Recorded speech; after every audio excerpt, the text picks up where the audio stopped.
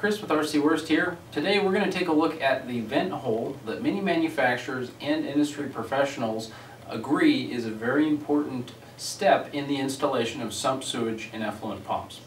So, what purpose does the vent hole serve? Well, drilling a vent hole above the impeller will prevent airlock.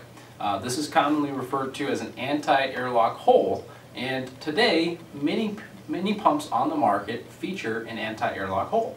And it's typically located on the volute of the pump.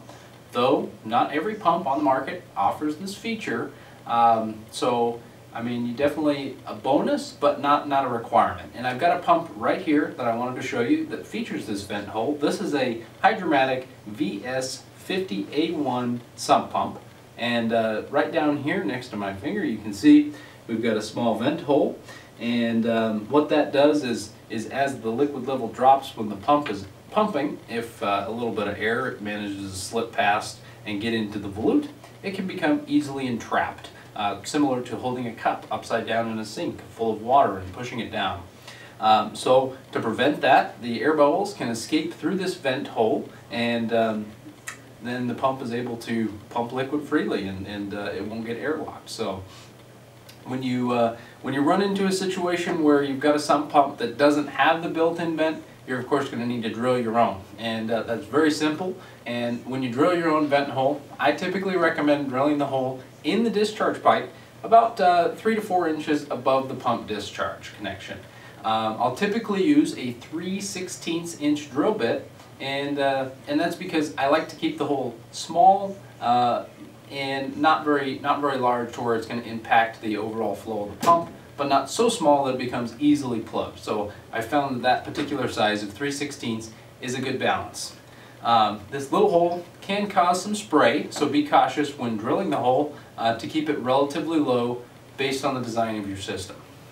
I typically will drill the hole in such a fashion that the hole is either perfectly straight with the discharge pipe or perhaps even slightly downwards, but you'll have to of course remove the pipe before you do that, because then the spray is going to come down in this direction. So any one of those solutions is fine. You just want to avoid drilling in this position, because then it's going to spray up and out of the tank, potentially causing water damage and so forth. So it is possible, of course, for a pump to draw air, even though the water level hasn't actually dropped to a point where it seems like it would be able to draw air. So you may be thinking to yourself, well, I don't really need a vent hole on my system because my sump has 8 inches of water above it at all times, or the water level never gets below the top of my pump.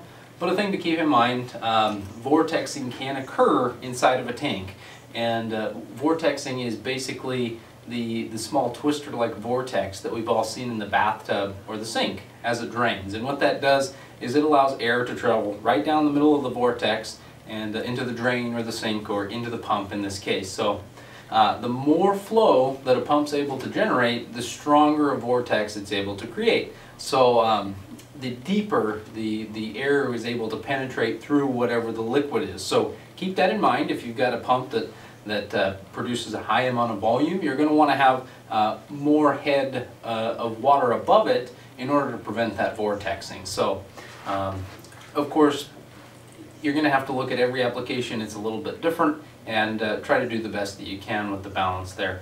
Now, the vent hole, of course, does protect your pump from becoming airlocked and thus not pumping, but it is good to be aware that occasionally the vent hole can become plugged, and this is typically diagnosable by the pump running, but the liquid level not actually falling. The best solution to avoid airlock is to keep the liquid level high enough in the basin, as I mentioned, that the pump does not allow air to enter. But of course, as we know, that is possible even if the liquid level is above the pump. So keep that in mind. If a pump does become airlocked and it continues to run, it's not good for the pump. It's going to eat into the life dramatically. Not many pumps on the market are capable of and or are recommended for use in long running periods. So you want to ensure that you've got relatively short cycles, you're moving water, and the system's operating as it should. Permanent damage can easily occur if a motor becomes too hot, and that typically is associated with prolonged run times or rapid cycling.